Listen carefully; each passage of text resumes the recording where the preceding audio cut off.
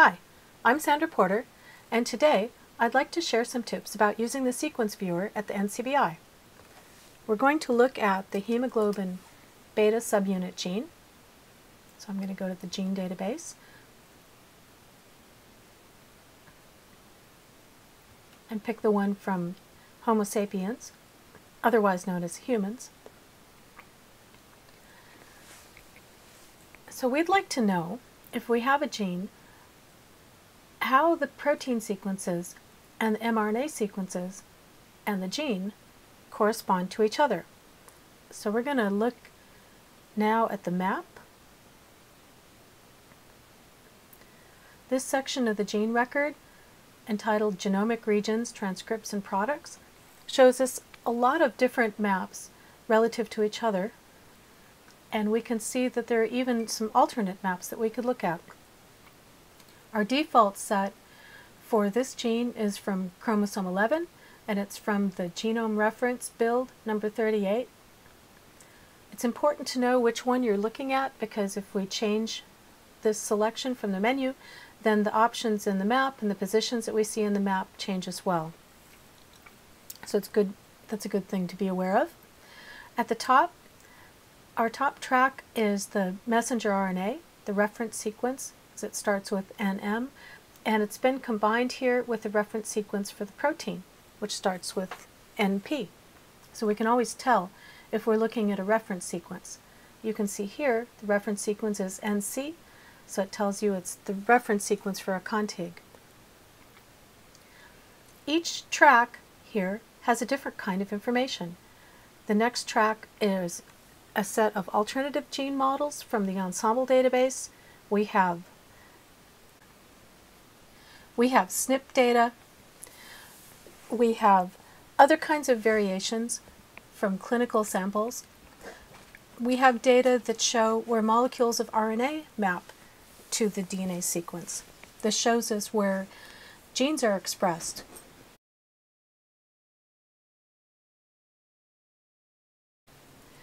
Today, however, I'd like to focus on the messenger RNA, the gene, and the protein itself. So what I'm going to do is to hide the other tracks by clicking the red X at the top corner.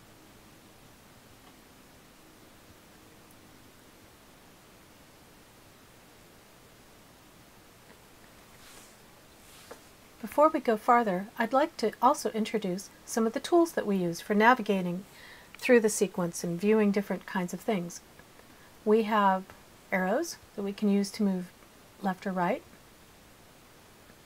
We have spyglasses that we can use to zoom in or out.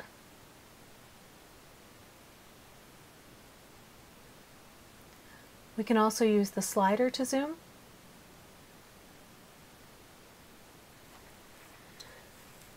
Notice when I've zoomed out, I can see where my gene is in relative to the positions of other genes that are located on this chromosome.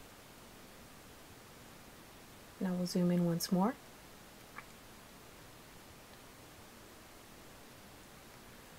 I can also, there's a gene tracks button that I can use to turn on a view where I can see where the messenger RNA is and the protein, sequences that correspond to the protein, see those relative to each other. I have some tools that I'm not really going to talk about just yet, and I have some other tools that I can use to add other tracks that you didn't see. So you are viewing the default set of tracks of information when we opened this up, but there's a whole set of things that we can add. So I'd like to know more about the sequence, so I'm going to open the sequence menu, and from the set of sequence tracks, I'm going to choose 6-frame translations. And I'm going to click, there's a button you can't really see. There we go. I'm going to click the configure button so I save that.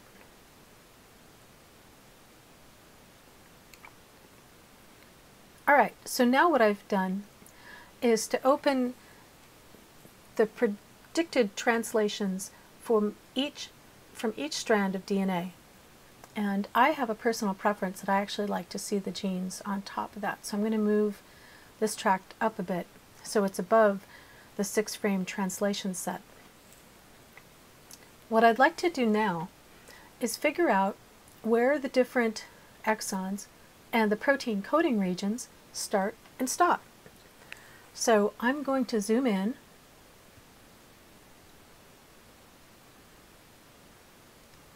and I'm going to use my cursor here to kind of drag this over so I can see where the first exon begins. Okay.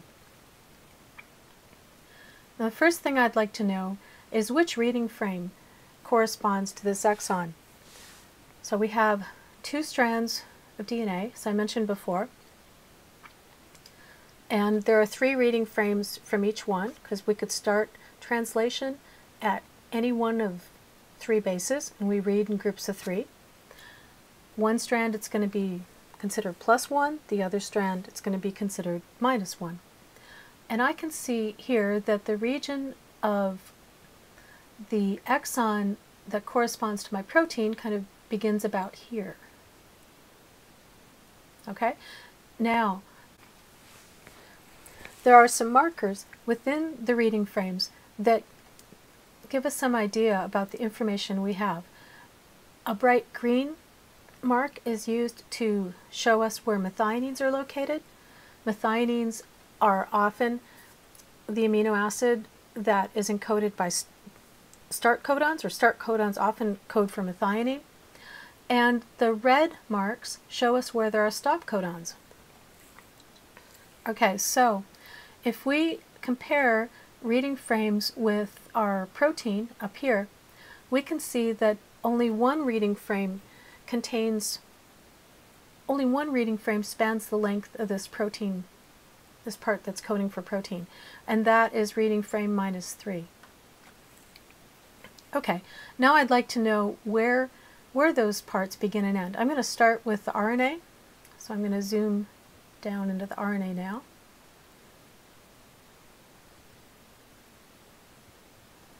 Okay, and keep zooming. I'm also going to use this button here that's going to let me jump right into the sequence, so I can see the sequence of the gene up at the top. And you see it has 2 strands because it's DNA. Okay, and we'll figure out where the RNA starts. So here's our RNA, right here at the edge of this purple rectangle. And notice the direction of numbers here. This is going to be different for every gene, but we can see ours, it's starting at 5,227,070, and it goes up here to 5,227,080. And my mRNA starts coding right here at 5,227 and 71. And I can actually see this too. If I hold my cursor very steady, this will appear right here. Okay? So I can see that's where the RNA starts, and I can also see where it ends from this information as well. Now let's figure out where the protein starts. I'm going to zoom out just a bit and drag my sequence over a little bit so I can see this a little bit better, and then zoom back to the sequence.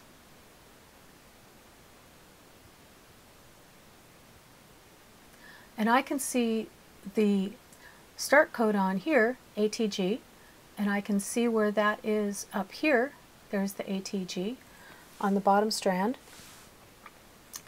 And I can see that the A is going to be at 5,227,021 because it's one base over from this. I can also see that same methionine right here, and I can see that the same amino acid sequence is here in reading frame -3, as we said a moment ago. Now let's see where this ends. I'm going to zoom out a bit so I can find the end a little bit easier.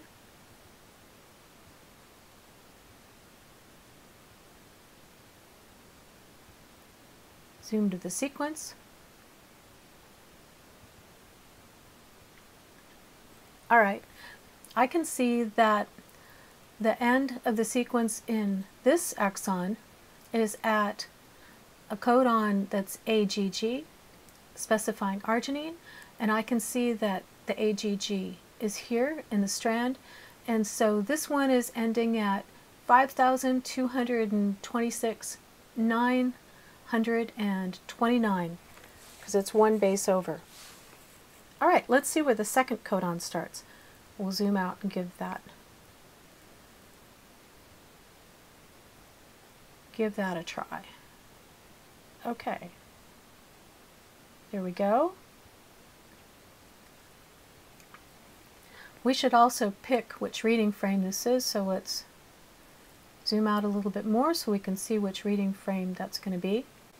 We can see that the only reading frame that covers the entire exon is reading frame -1. All right, let's see where this begins and ends. I'm going to zoom in and look at my sequence, drag a little bit, zoom a little more,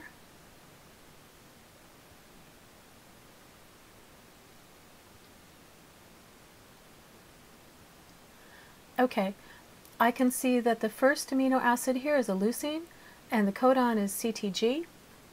I can see here, as I said before, that that's in reading frame -1. Here's the CTG, and this C is at nucleotide 500,226, 798, because it's 2 back from that position. Now let's zoom out and we'll go to the end. There we go. Okay, so this exon ends at an AGG specifying arginine. I can see it down there. I can see the AGG up at the top. And since this is this last G is at 5,226,577. Let's go further. We'll zoom out a bit to make it easier to get there. So we found the third exon, and I can see that the reading frame that is going to match this one is reading frame -2. I can see it's over here, and I can also see the stop codon from reading frame -2 stops right at the end of the protein coding sequence, which is great. Now let's zoom in and have a closer look.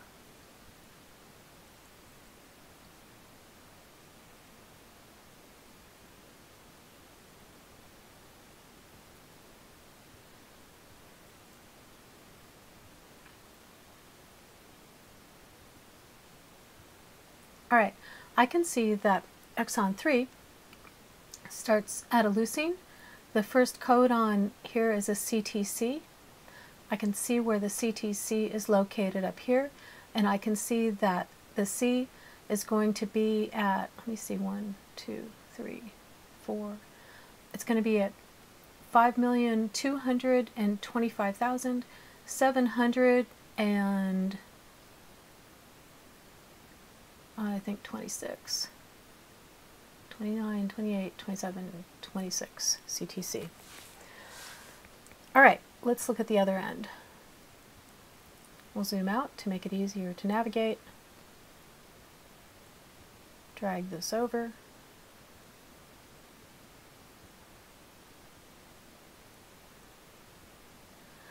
First, we're going to see where the protein coding region stops. So you can see there's this stop codon right there. And let's figure out what the stop codon is.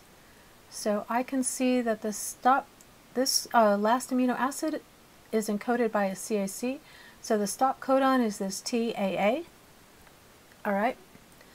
And the CAC, so the very end of the exon is actually the A, the second A.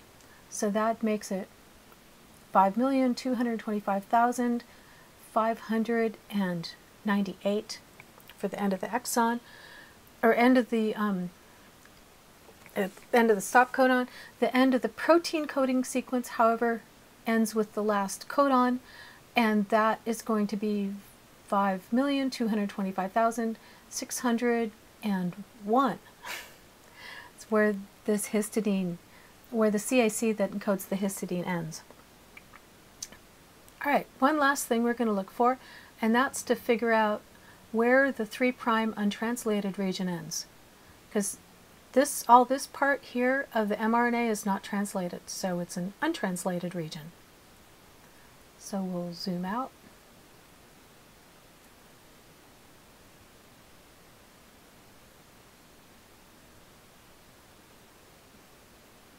And put that kind of in the middle of our screen, and then zoom in and look at the sequence.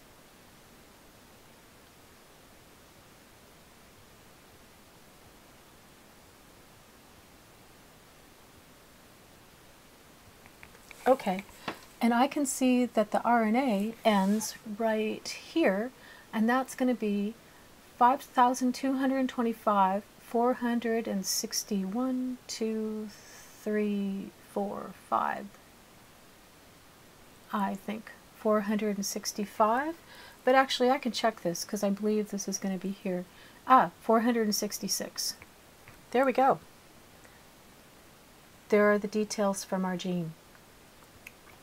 One other thing you might like to know how to do, not for this assignment but in the future, is you can also, if you open the Tools menu, go to the Sequence Text view, and you can find your exons here as well. Here's the first exon, the second exon, and the third exon. And that's all for today.